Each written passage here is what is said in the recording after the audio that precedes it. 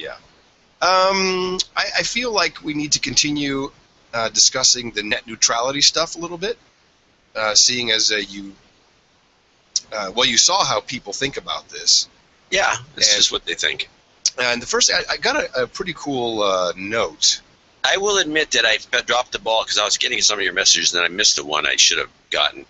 I was on the Twitch show, and we discussed this, and there was, I was the idiot that, and you tell by the chat room, Dvorak is an idiot. Yeah. He doesn't know what he's doing. And I really missed it because one of the things that I've been arguing about for years is, and I dropped the ball, I admit it, when Leo brought up, he says, well, the internet should be like a utility. Yeah, that should be, and I should dropped be metered. The ball because I have always argued that the internet should be metered. Yeah. And Leo's always said the internet should never be metered. No. But now here he is. He hands me this. He tosses me this softball, and I was just beside myself. You blew it, and I was on my deathbed. I swung and missed. I know. It's all right. I was on my deathbed. I didn't even swing. The ball went right by. I was on my deathbed texting you like Yeah. Well, whatever. It's beside the point. Well, so our and we're in agreement on this. Our thesis is network neutrality is, first of all, it's just a buzzword. Oh man, there's these outfits. What is this one that I found the other day? Fight for the Future. You should. I received an email from Kevin from Fight from the Future. I have no idea how I got on this list. Hi, hey, Kevin from Fight for the Future. I noticed you haven't signed this important petition yet. Will you stand up for net neutrality? Last week, FCC Chairman Tom Wheeler announced a proposal for new rules that would allow for a fast lane of internet traffic for content providers. And so we keep on going, this whole thing about how horrible it is, and do you want to support us in the fight for net neutrality? Donate $15 today. That's fightforthefuture.org. And I go looking for who this is.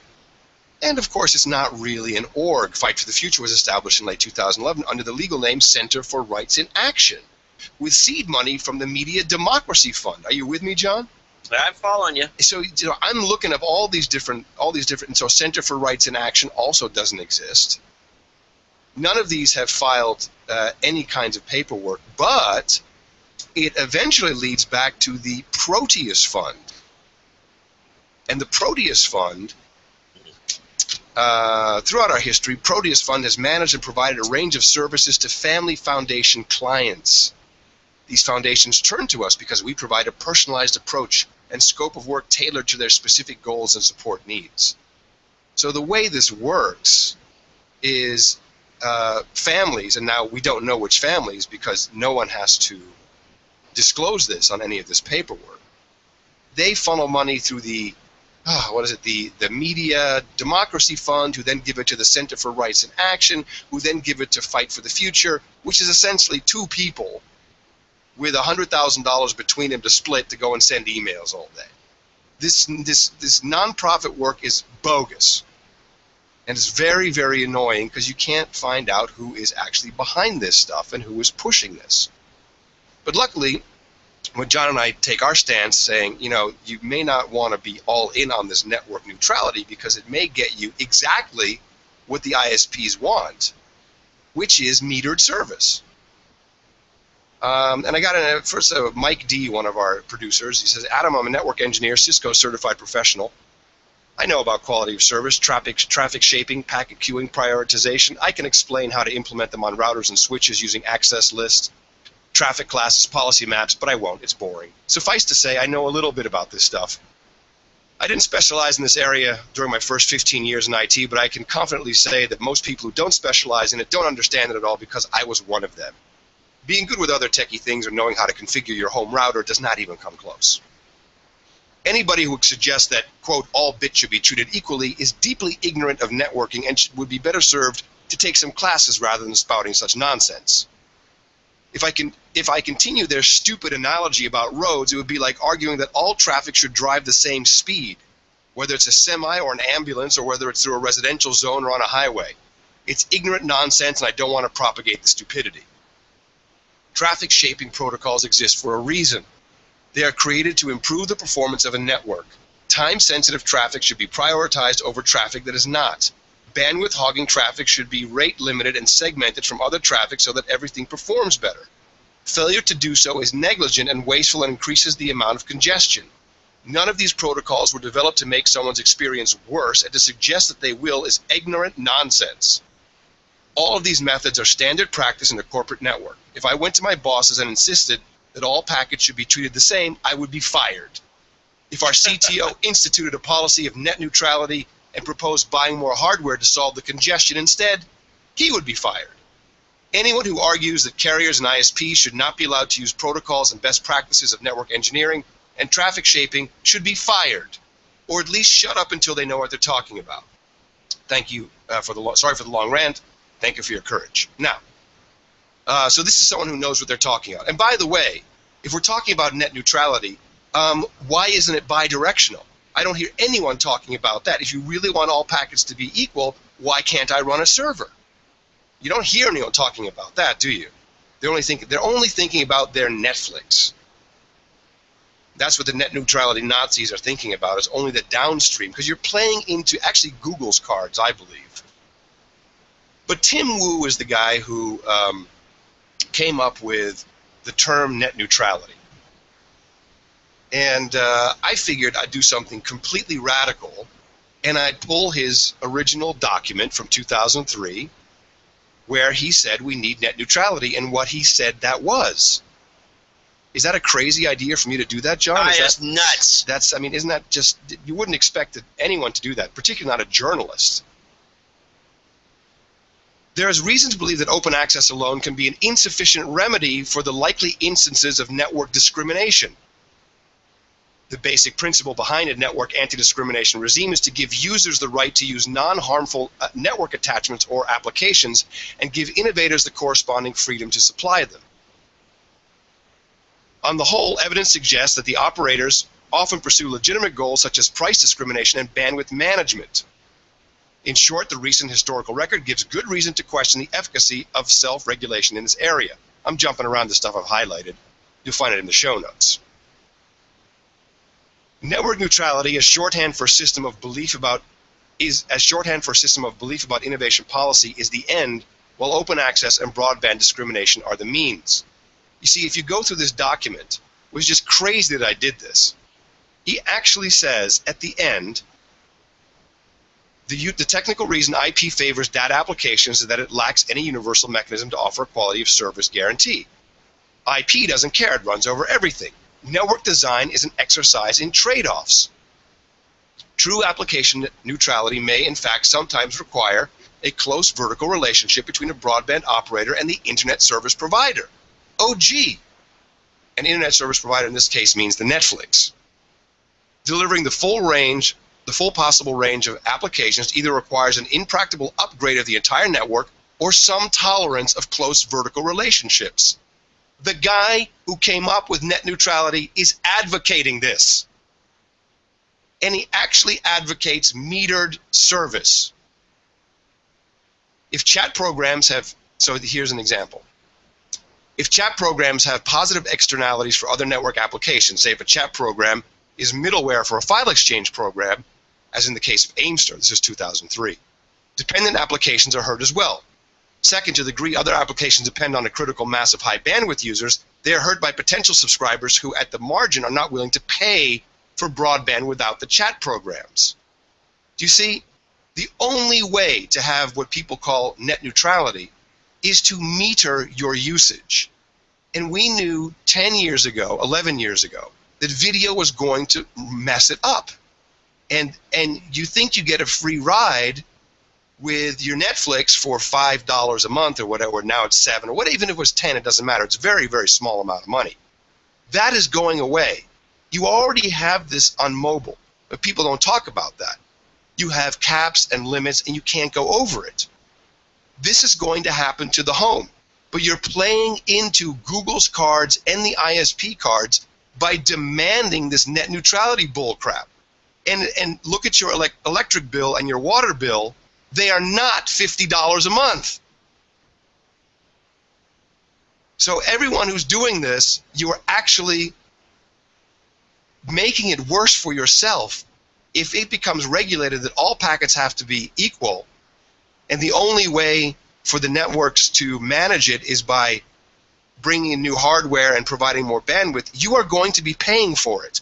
Goodbye to the days of eat all you want. It's gone. So stop the insanity. Does that make any sense, John? It's going to make no sense to anybody. Here's the national. You are peeing into the wind. Well, put it in the red. Do you hear my voice? I'm so shot. Put it in the red book. That you're screwed. You are screwing yourself on this. You really are. Putting you're screwed in the red book has been in the red book. Make a whole page. You're screwed. Here is Michael Powell. He is the chairman of the National Cable Television Association. He's Colin Powell's kid, of course.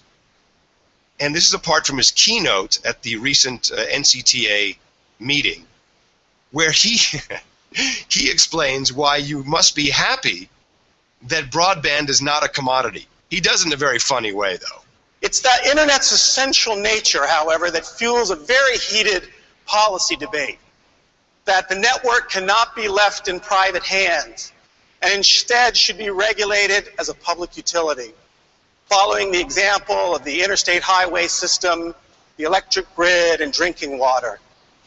The intuitive appeal of these arguments is understandable, but the potholes visible through your windshield, the shiver you feel in a cold house after a snowstorm knocks out your power, and the water main breaks along your commute should restrain one from embracing the illusory virtues of public utility regulation. The Federal Highway Administration estimates that $170 billion is needed annually just to fix our congested and crumbling roads. Most Americans' drinking water infrastructure is nearing the end of its useful life. There's an estimated 240,000 water main breaks per year, and reports say the water system needs $1 trillion in improvement. America's electric grid is no better. It's suffering and desperately needs a $768 billion shot in the arm by 2020 to keep it from failing. And the number of massive blackouts have increased. That, by the way, was a sound effect he had on stage. In 2007, there were 76 and the lights went off, too. Major blackouts. In 2011, there were 307. Now, can you imagine if the internet blacked out 300 times a year? No, because it doesn't. Because the internet is not regulated as a public utility. It grows and thrives, watered by private capital and a light regulatory touch. It does not depend on the political process for its growth or the extended droughts of public funding. This is why broadband is the fastest deploying technology in world history, reaching nearly every citizen in our expansive country. Okay, couple takeaways from this. One, our future is one where everything is shit except we have broadband. Because the toilet's not going to work, no water, the roads are going to fall apart. But we'll have broadband. We'll have House of Cards. Two, if this net neutrality bullcrap goes through, which it's going to happen, because you're right, the storm is so huge. People are lobbying for this, but you know who's really behind this? Google. Google. Because they will become the competitor. This you can write in the book. I'm from the future, you know, I'm a time traveler. This is why I know this stuff. I'm listening. I'm all ears.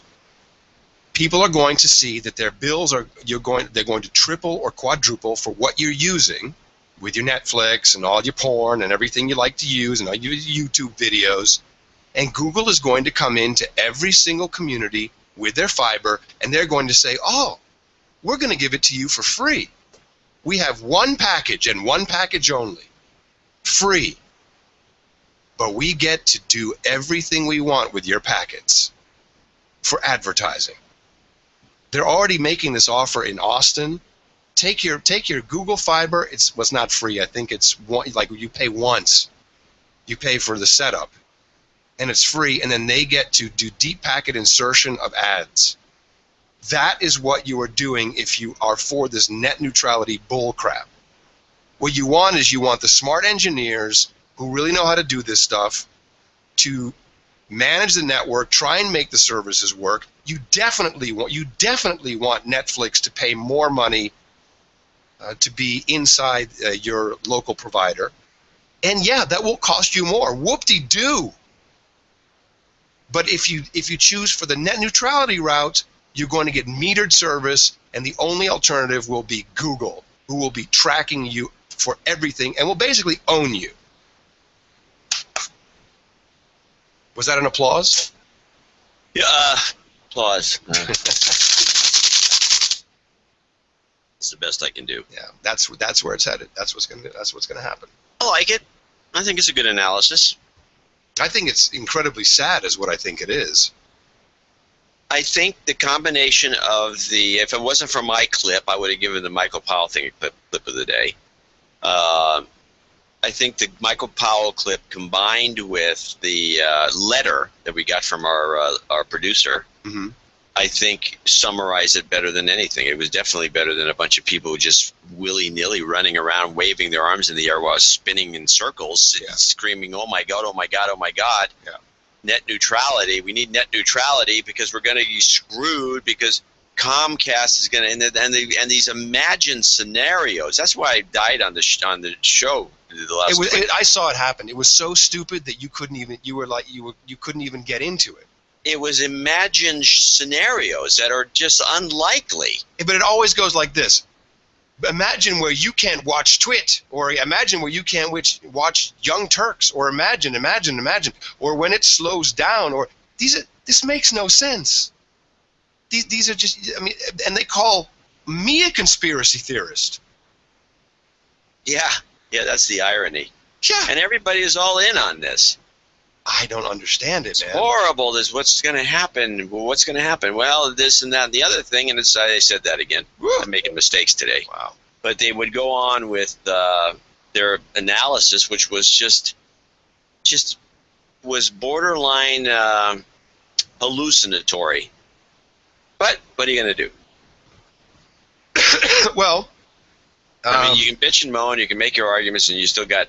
You got powerhouses that are pushing this. Well, the problem is we need more people like Mike D to, jump in their pens and write something and say, you're wrong.